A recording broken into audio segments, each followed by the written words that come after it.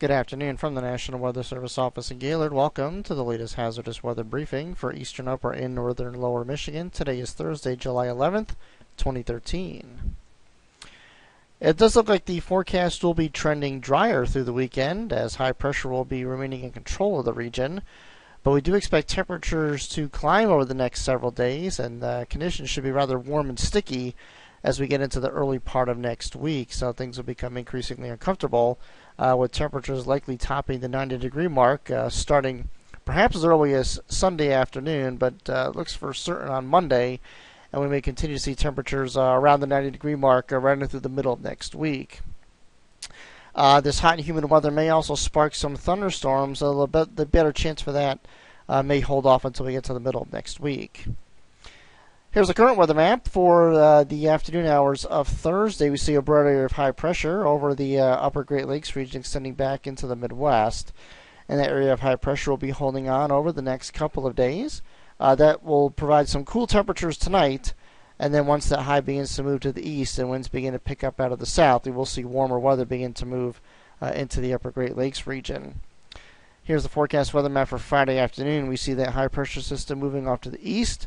There's a cold front off to the west over central Canada and the Dakotas and Montana that will try to move into the region, but it's going to get stretched out more in a northeast-southwest fashion over the next couple of days, and will primarily remain north of Lake Superior through the weekend, and that is where most of the precipitation activity is expected to focus over the coming days, and that is expected to keep northern Michigan pretty much dry through at least Sunday afternoon. Here's the forecast weather map by Saturday evening, and we see that front getting stretched out across northern Ontario, and that is where it's likely to stay heading into the early part of next week. We see precipitation over the upper Midwest, even trying to reach into western parts of upper Michigan by Saturday evening. But at this point, it looks like any kind of impacts of this system on northern Michigan's weather will be some mid and high clouds spreading across eastern upper Michigan and the Straits region for Saturday and into parts of Sunday.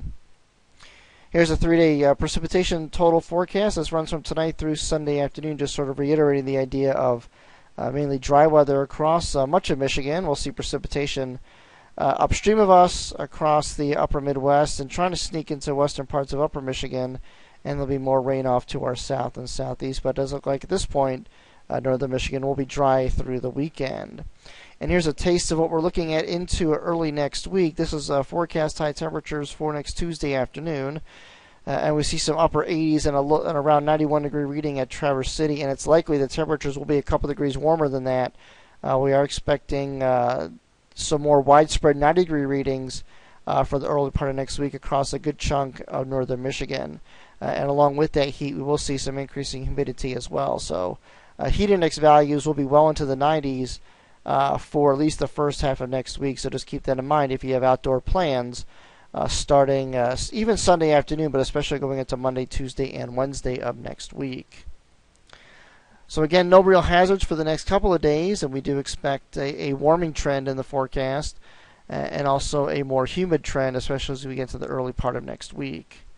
That concludes this hazardous weather briefing for this afternoon. Thank you for listening in. The next update is expected around 5 a.m. Friday morning.